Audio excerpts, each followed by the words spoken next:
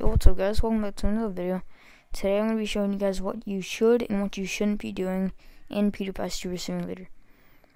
So, what you should be doing is buying items, definitely, so you can get a higher level.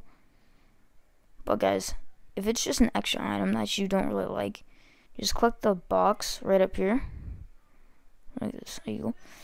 And then it just doesn't even appear in your room, and you can just let me get in the settings.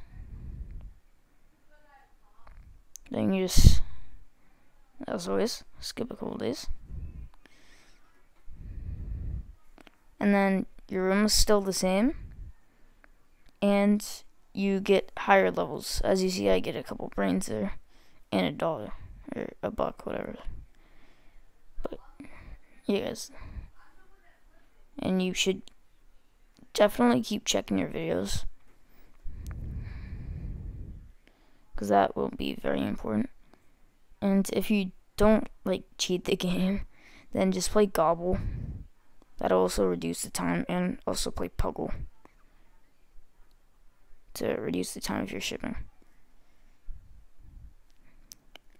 And what you shouldn't be doing is just going in and just checking other people's things, because that's not gonna get you anything.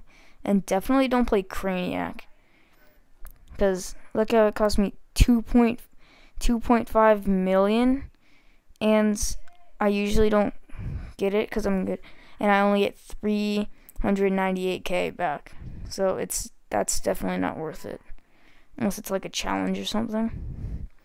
But other than that, definitely not worth it. So guys, I hope you enjoyed the video. Remember to like and subscribe for more content just like this. And as always, have a good one.